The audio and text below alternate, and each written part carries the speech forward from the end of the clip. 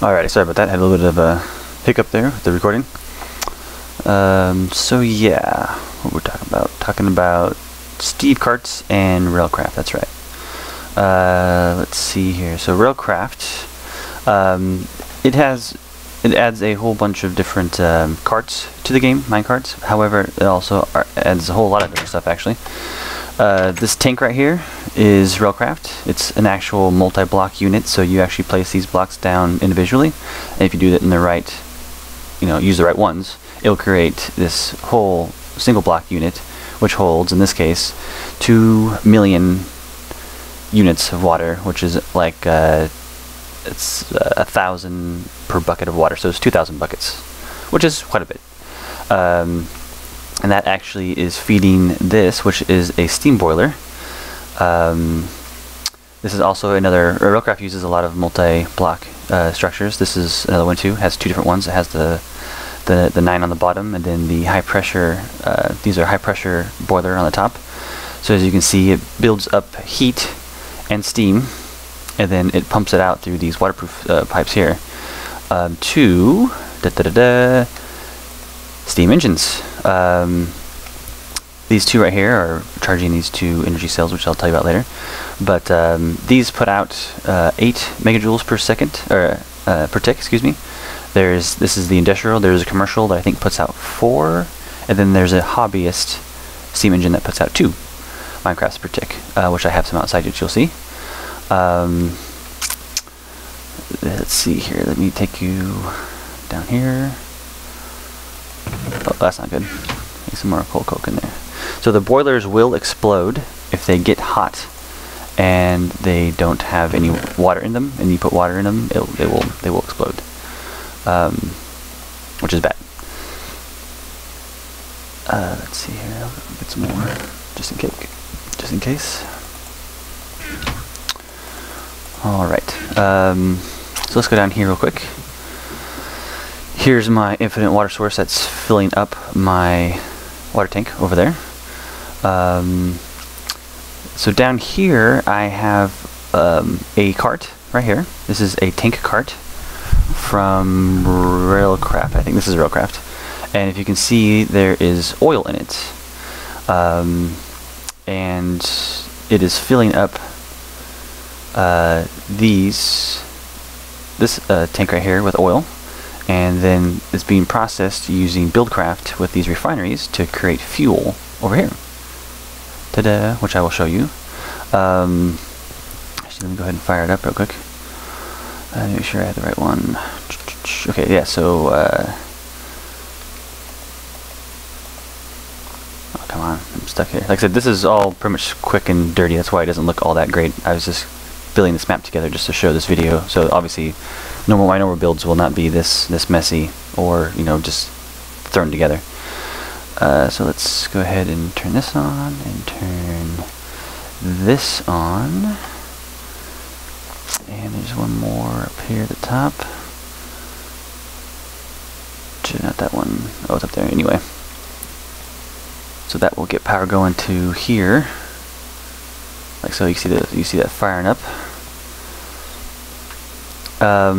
But the cart here that I wanted to show you is set up using a Misdraft portal, which I will show you right now, but explain more about Misdraft later. So if I turn this lever here, it's going to go to this unloader, liquid unloader, which is underneath the track, and it's going to drain the oil out of this and put it in the tank, which will then be processed through the refineries to make fuel. But the cool thing is that you can, using Railcraft and using where's that damn zombie? Using Railcraft and using hear that noise right there? That was it going through the portal. Using Railcraft and Miscraft, you can easily create liquid teleportation systems and item transportation systems, which are pretty cool. So this is my, as you see, that's my home, the home over there. So I just teleported through a portal in the same world to here, and you see it filling up here. And once it's done, it will go through to here, Oof, and you can't see it, but for whatever reason it's glitching right now. It's right there.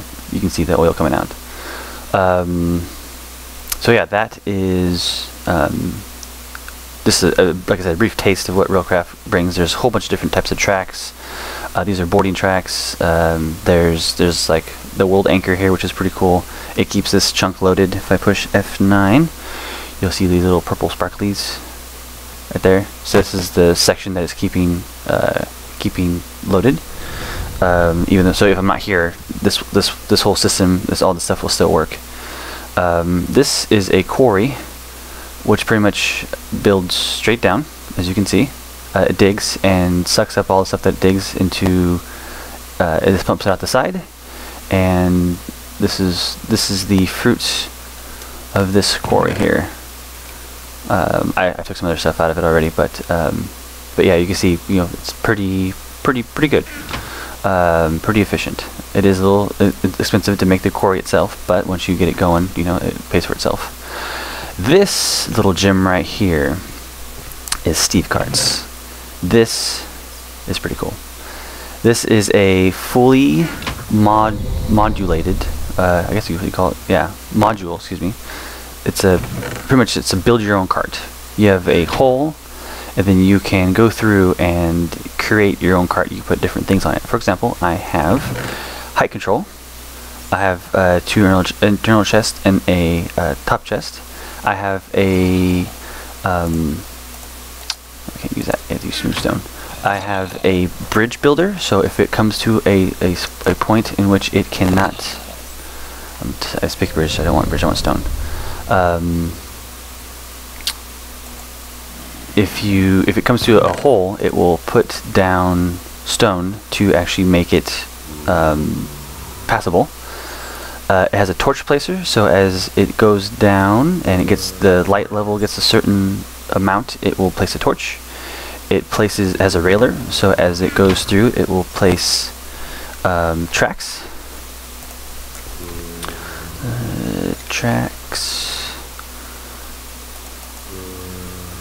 That zombie's getting really annoying. And it has a coal engine. They also have like solar engines and all kind of stuff that can work, out of work in the. Oh, what that was supposed to happen? Oh, I'll get it going then. Alright, so this is a height control, so it is going to start digging down, and you can see these different bands. Those are the different resources. So that's diamonds, redstone, and lapis lazuli, and gold, and all that kind of stuff. So there it goes. But that wasn't supposed to do that. It's supposed to stop. Go back the other way. I think I had it pointed the wrong way. So what I'll do is I'll change it. I'll make, what's that, red? Let's see here.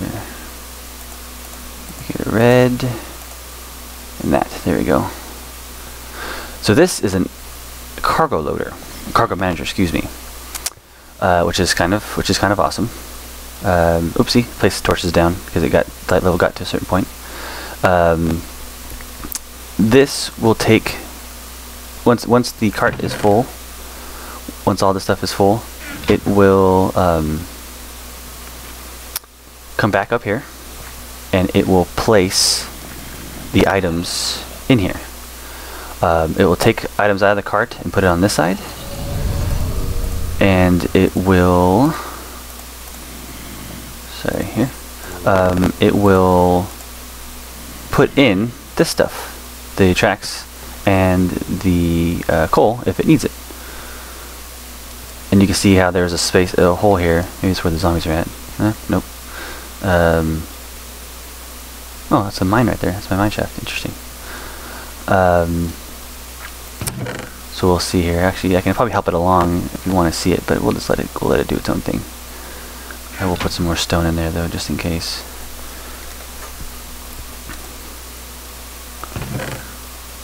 So yeah, this is yet another way of mining, and or just building a tunnel. You can have it go straight through, and it will just tunnel through whatever you like. And this one also has, what else does it have? It has oh, a water sensor too. It will actually go around lava and water, so it will not get stuck. Well, less likely to get stuck, I should say.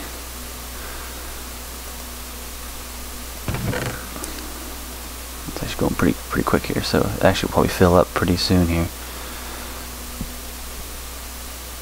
Let me go ahead and help it out a little bit, just to so you can see what it looks like when it is full. Alright, so as soon as it gets some cobble, it's going to turn around and go back up. And if I did it right, I may not, because this is my actually first time using this. Steve's carts.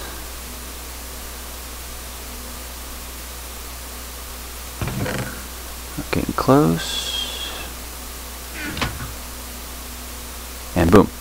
So it is full, it's heading back up. Need to put some stairs down.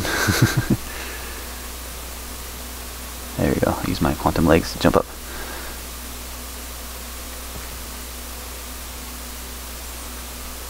Okay, so I didn't do it right.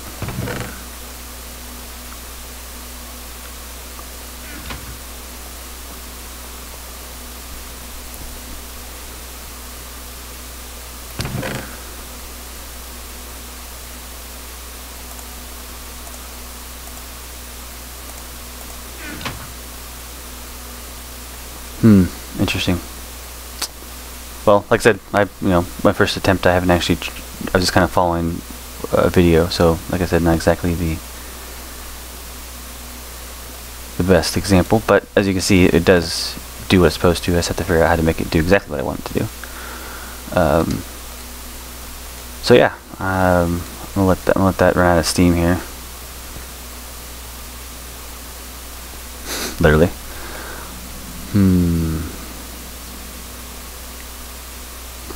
Oh, I know the problem. I think I know the problem. I think there needs to be a special track here, like a holding track maybe. Let's try that.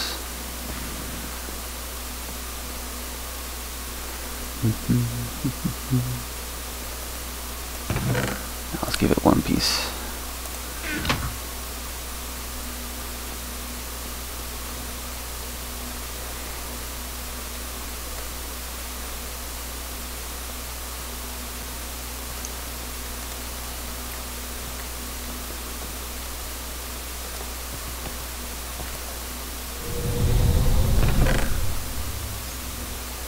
Okay, so it's not unloading anything.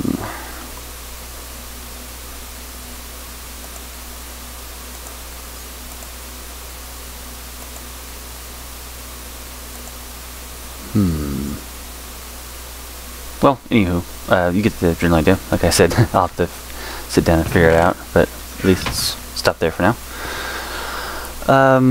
Let's go ahead and show you guys a couple things. I'm actually not going through all of them because there's quite a few mods, and like I said, I don't know all of them yet. The big one I'll show you is Mistcraft. Actually, this will be the last one. Second last one. I'll save one of my favorites for last. Mistcraft is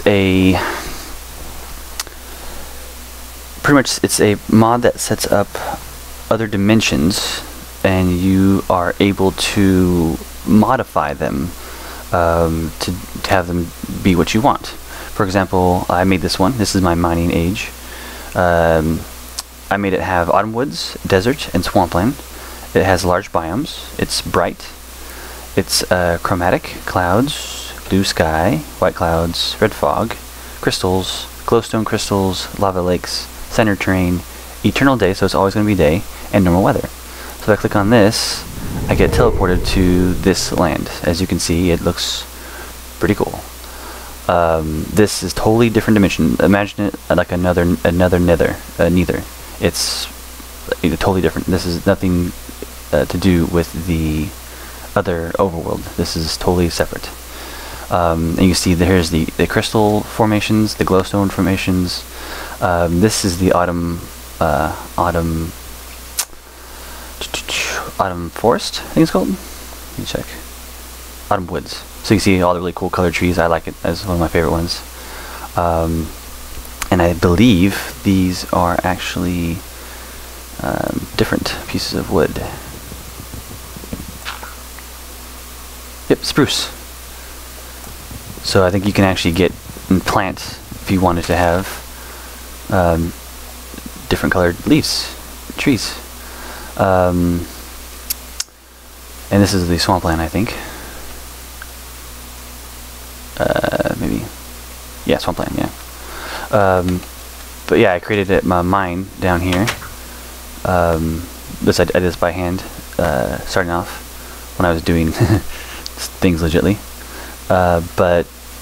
But yeah, I mean, it's totally customizable. You can make these other ages for projects, for crafting, for mining, for mob spawners, pretty much whatever you can think of, you can use it.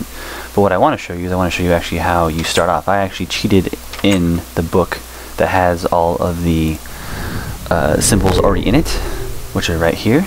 This notebook has all of the symbols in it. You can actually how you write it, but the way you actually find those out is you actually create these ages and find ages with certain features, and then you what's going on here? There we go. And then you actually learn those into the notebook that you have, and you can then go through and use those as you want them. So I'll actually go ahead and I'll actually make one right now. So I'm gonna need 2 books and a feather.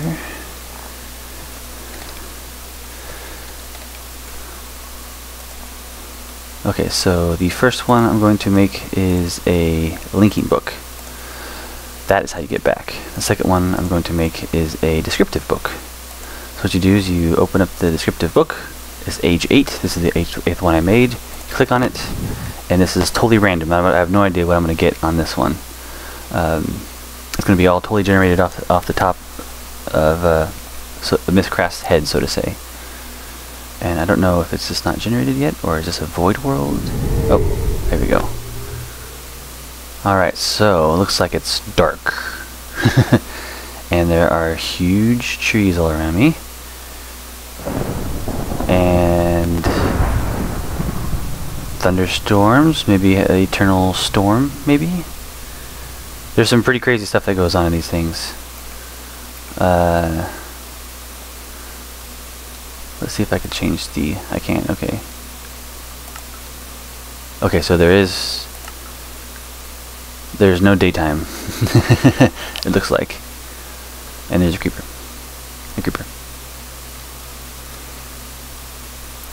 But yeah, really tall trees. So what we could do is we use our linking book to go back to the overworld. And as you see, that linking book's no longer in my inventory. It stays there, just as this one stays in this world, in overworld. So if I go to here, and I'll take this out, I'm just going to get a normal notebook so you can see what it looks like. Notebook. This one is going to be blank, it's not going to have anything written in it. So what we do is we take that place we went to, boom, and it'll put in the symbols that we had in there. So it was an alpine, forested hills, and mushroom lands shore. It had small biomes. It was dark. It had huge trees, which it definitely had huge trees, and lava lakes. Standard terrain, slow time, interesting, and fast weather. Huh. So there you go. That's what that is. So that was what you do is you go through and create a whole bunch of different notebooks. A whole bunch of different descriptive books, and then I can actually go in there if I want to keep this. I could name it Crazy Tree Land. And then when I took it out, it would keep that name, Crazy Tree Land. And then if you see this little stand right here, you can actually you can either put it on a lectern, like so, boom, and then you just click on it and it'll stay here instead of being placed on the ground, because if you leave it on the ground there's a chance that it could be destroyed. So yeah, that's Mistcraft. Obviously the portals that you saw, the blue crystal portals, those are also another thing that you can see. Those you actually can put, I don't know if I showed you or not, but there's on the side of the crystals, on the side of the portal, there's like a book place that you can put books in there, and that's what creates the portal to wherever it is that you want it to go, which is kind of cool. The last model I'm going to show you is, if you can see this little thing right here, it was in my inventory. I was kind of, leave it in there as a teaser. Yes, this is in fact a portal gun. And yes, you can use it just like you would in the Portal game.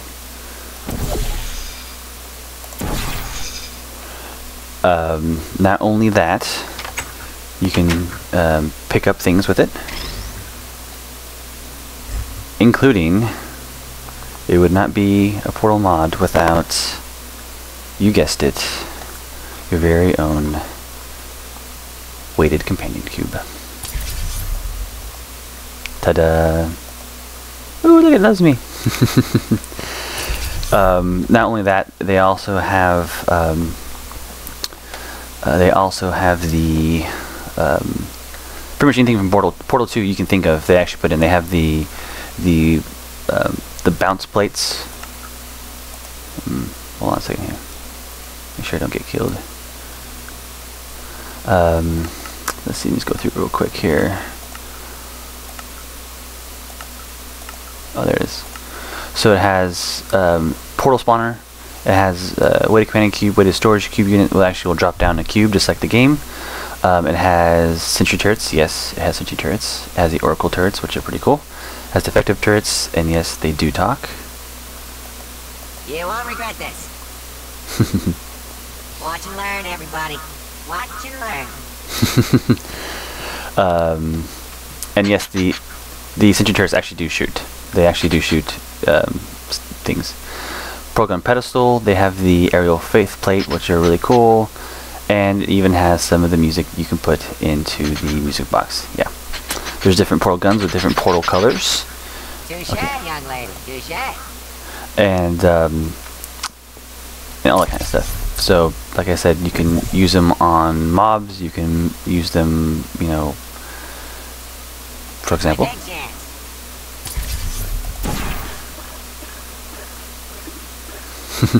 And then you can launch it.